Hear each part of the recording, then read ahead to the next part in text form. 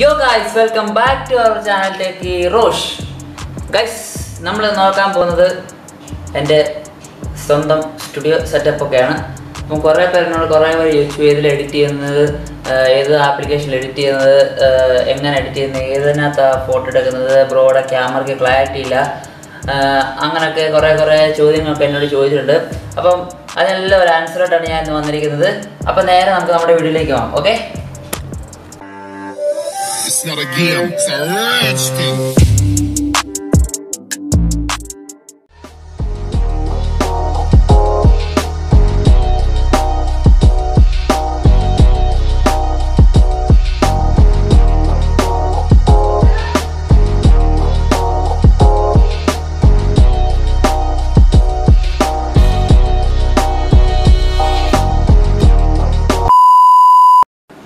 Guys, അപ്പോൾ അത് നമ്മുടെ എൻ്റെ കീബോർഡിലേക്ക് തന്നെ പോകും. എൻ്റെ കീബോർഡ് എന്ന് പറയുന്നത് യമഹയുടെ PSRS 717 എന്ന് പറഞ്ഞൊരു കീബോർഡാണ്.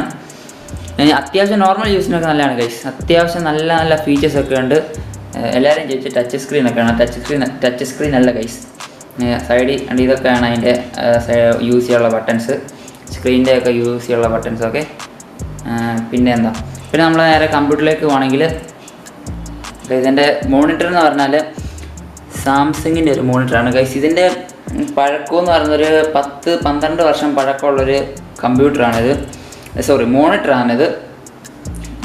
അത്യാവശ്യം നല്ല ക്ലാരിറ്റി ഇല്ല ഗൈസ്. ഇത് കുറച്ചാണ് ഞാൻ യൂസ് ചെയ്തത്. അപ്പോൾ അതിൻ്റെ ഡിസ്പ്ലേക്കൊക്കെ നല്ല വരവുണ്ട്. ഇത് കണ്ടോ ഗൈസ്, കുറേ വരയൊക്കെ വീണിട്ടുണ്ട്. കണ്ടോ, ഡിസ്പ്ലേ പോയതാണ്. അപ്പം മോണിറ്റർ ഞാൻ ഫുള്ള് മാറാൻ വെച്ചിട്ടുണ്ട്. പിന്നെ ഞാൻ യൂസ് ചെയ്യുന്ന ക്യാമറാസ് എന്ന് പറഞ്ഞാൽ ഒന്ന് സോണിയുടെ ഒരു ക്യാമറയാണ്. ഇത് അത്യാവശ്യം നല്ല ക്യാമറയാണ്. പക്ഷേ അതിൻ്റെ കുഴപ്പമെന്ന് പറഞ്ഞാൽ നമുക്ക് യൂട്യൂബിൻ്റെ റേഷ്യോയിൽ വീഡിയോ കിട്ടത്തില്ല. അതായത് ഇപ്പോൾ ഇതിനകത്ത് കിട്ടുന്നതെന്ന് പറഞ്ഞാൽ 1:1 റേഷ്യോയിലാണ് നമുക്ക് കിട്ടുന്നത്. നമുക്ക് വീഡിയോയ്ക്ക് കിട്ടത്തില്ല. അപ്പം കഴിഞ്ഞ വീഡിയോ ഞാൻ അത് ചെയ്ത്, അതുകൊണ്ടാണ് എനിക്ക് കറക്റ്റ് അനുസരിച്ചത്. ഇത് പിന്നെ ക്യാനോണിൻ്റെ ഒരു ക്യാമറയാണ്. ഇതിൽ ഇടയ്ക്ക് ഷൂട്ട് ചെയ്ത് നല്ല ക്യാമറ. ഇത് നമുക്ക് 60-9 കിട്ടുന്ന റേഷ്യോ. പക്ഷേ ഇതിൻ്റെ കുഴപ്പമെന്ന് പറഞ്ഞാൽ നമ്മളിടയ്ക്ക് ഷൂട്ട് ചെയ്തുകൊണ്ടിരിക്കുമ്പം ചാർജ് തീരുന്നെന്നും പറഞ്ഞ് ഓഫ് സാധനം എന്തോ കംപ്ലൈൻറ്റ് ഉണ്ട് ഗൈസ്.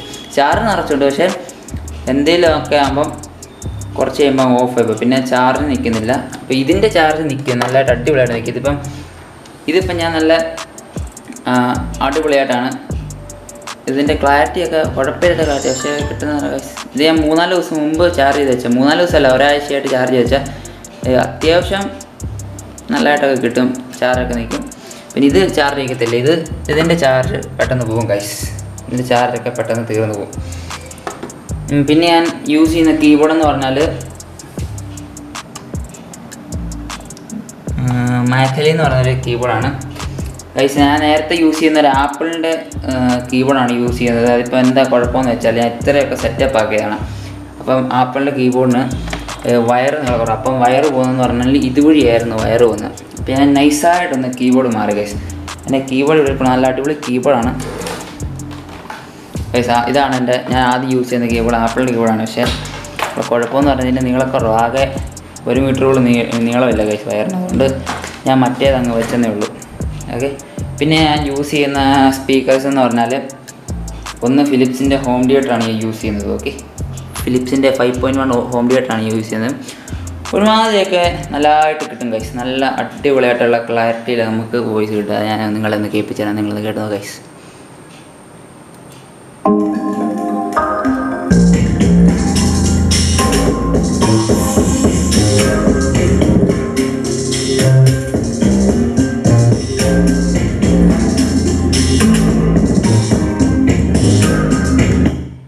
അത്യാവശ്യമൊക്കെ നല്ല കുറച്ച് ഇതൊക്കെ കിട്ടുന്നത്. പിന്നെ ഞാൻ ഇവിടെ ഒരു സ്പീക്കർ ഇരിപ്പുണ്ട്, സ്റ്റോൺ എന്ന് പറയുന്ന സ്പീക്കർ. ഇത് ഞാൻ ജസ്റ്റ് ഒരു ഭംഗിക്ക് വെച്ചെന്നുള്ളൂ. നല്ല സ്പീക്കറാണ്, വർക്ക് ചെയ്യുന്നതാണ്. ഞാൻ ഹോം തിയേറ്റർ മേടിക്കുന്ന മുമ്പ് യൂസ് ചെയ്യുന്ന സ്പീക്കറാണ് സ്റ്റോൺ എന്ന് പറയുന്ന സ്പീക്കർ. ഇതിൻ്റെ നല്ല ഇതാണ് ഗൈസ്. ഇത് നോക്ക് ഗൈസ്, തടി വുഡ് ഫിനിഷാണ് സാധനം വരുന്നത്. ഒരുമാതിരിയൊക്കെ നല്ല അടിപൊളിയാണ് ഗൈസ്. പിന്നെ നമ്മുടെ സ്ട്രിപ്പ് ലൈറ്റിൻ്റെ വയർ ഞാൻ പറയാൻ മറന്നത്. ഒന്നാമത്തെ സ്ട്രിപ്പ് ലൈറ്റ് ഗൈസ് 2 എണ്ണം അതിൻ്റെ ഇവിടെ വെച്ചിട്ടുണ്ട്. ദേണ്ടെണ്ണം ഇവിടെ വെച്ചിട്ടുണ്ട്.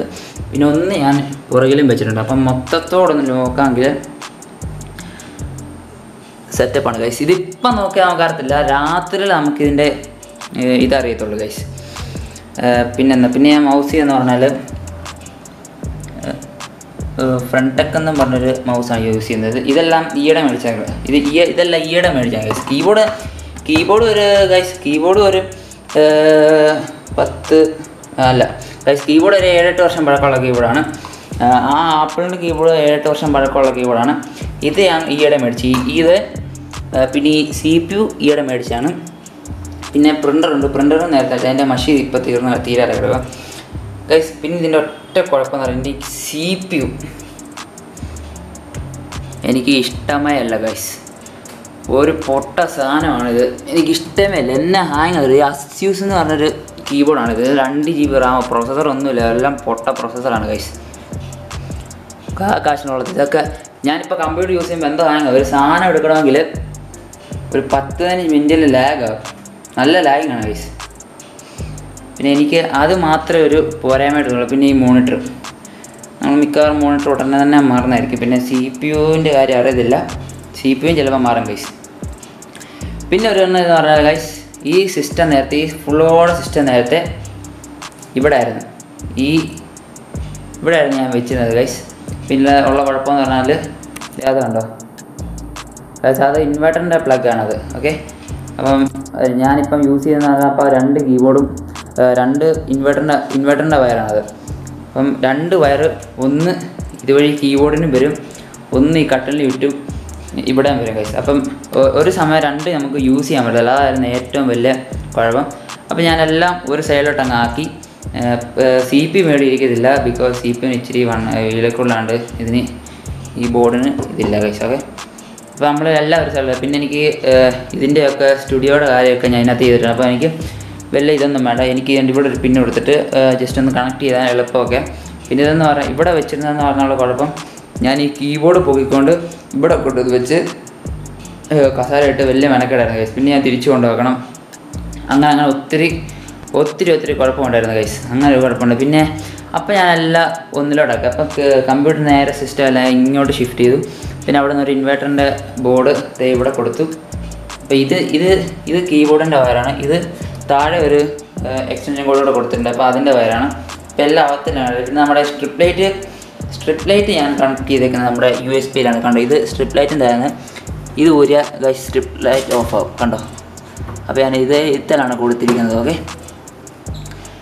പിന്നെ നമ്മുടെ അടുത്തെന്ന് പറഞ്ഞാൽ ഇത് ഞാൻ പറഞ്ഞാണല്ലോ എൻ്റെ സാധനം. ഇത് യൂസ്ഫുള്ളാണ്, നല്ല അടിപൊളി സാധനമാണ്.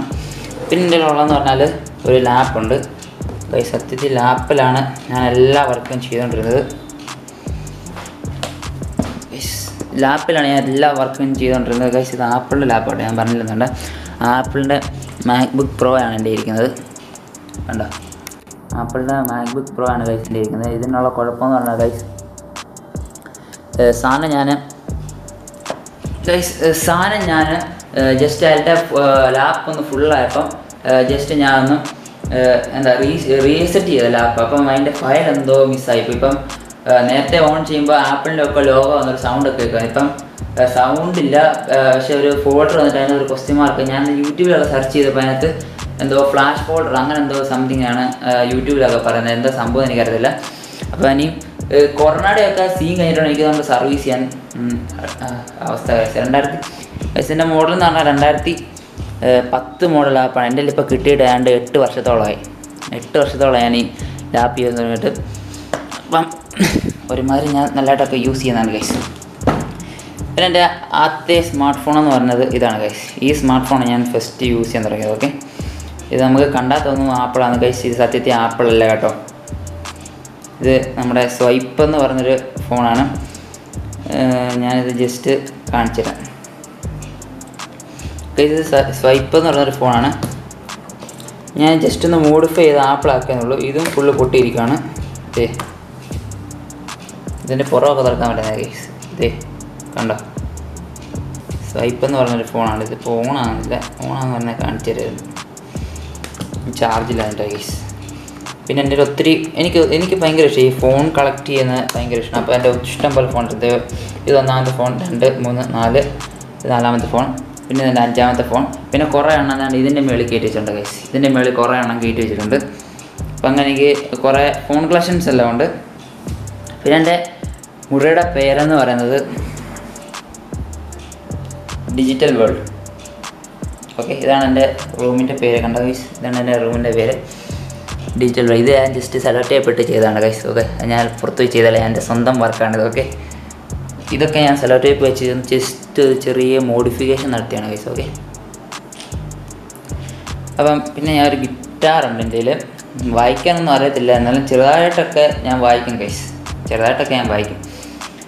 പിന്നെ എൻ്റെ കയ്യിൽ കടപ്പുണ്ട്, ഫിലിമോറ എന്ന് പറഞ്ഞൊരു എഡിറ്റിങ്ങിൻ്റെ കടപ്പുണ്ട്. പക്ഷേ അതിനകത്തെന്ന് പറഞ്ഞാൽ എനിക്ക് വാട്ടർമാർക്ക് ഇല്ലായിരുന്നു. അതിനകത്ത് എഡിറ്റിങ് ഞാൻ ഉറപ്പായിട്ട് എഡിറ്റ് ഇതിനകത്ത് ചെയ്തേനെ.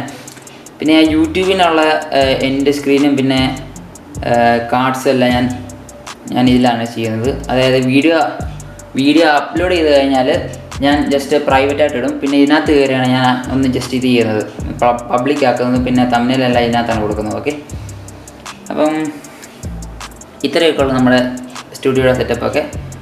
ഓക്കെ ഗൈസ്, അപ്പം ഇത്രയുള്ള എൻ്റെ സ്റ്റുഡിയോയുടെ സെറ്റപ്പ്. ഓക്കെ, അപ്പോൾ കുറേ പേരോട് ചോദിച്ചു ഫോണിൻ്റെ ക്ലാരിറ്റി ഇല്ല ഗൈസ്. സത്യം പറഞ്ഞാൽ ഫോൺ യൂസ് ചെയ്യുന്നത് ഇതാണ്, കണ്ടല്ലോ ഫോണിൻ്റെ സ്ക്രീൻ ഫുള്ള് പൊട്ടിരിക്കുകയാണ് ഗൈസ്. അതാണ് എൻ്റെ ഫോണിന് ക്ലാരിറ്റി ഇല്ലാത്തത്. ഞാൻ ഇടയ്ക്കൊക്കെ എൻ്റെ ക്യാമറയിൽ പിന്നെ അമ്മയുടെ ഫോണിലൊക്കെയാണ് ഷൂട്ട് ചെയ്യുന്നത്. അത് എനിക്കൊന്ന് ക്ലാരിറ്റി ആയിട്ട് തോന്നിയിട്ടുണ്ട്. ഓക്കെ, പിന്നെ എന്നോട് കുറേ പേര് ചോദിച്ചു ഇതിലാണ് എഡിറ്റ് ചെയ്യുന്നത്. ഞാൻ എഡിറ്റ് ചെയ്യുന്നത് ഗൈസ് പവർ ഡയറക്ടറിലാണ് ഞാൻ എഡിറ്റ് ചെയ്യുന്നത്. ഇൻഷോട്ട് ചെയ്യാം, പക്ഷേ ഇൻഷോട്ടിനുള്ള കുഴപ്പമെന്ന് പറഞ്ഞാൽ ഗൈസ് കറക്റ്റ് നമുക്ക് കട്ടിങ് ട്രിമ്മിങ്ങും ഒക്കെ അതിനകത്ത് പറ്റത്തില്ല. നല്ലതായിട്ട് ചിലപ്പോൾ നമ്മൾ പറയുന്നതനുസരിച്ച് നമുക്ക് കിട്ടത്തില്ല ഗൈസ്. സത്യം പറഞ്ഞാൽ ഇതിനകത്ത് നമുക്ക് പവർ ഡയറക്ടറിൽ നമ്മൾ കറക്റ്റായിട്ട് നമുക്ക് നമ്മൾ ഉദ്ദേശിക്കുന്ന സ്ഥലത്ത് നമുക്ക് സ്പ്ലിറ്റ് ചെയ്യാനും കട്ട് ചെയ്യാനൊക്കെ പറ്റും ഗൈസ്.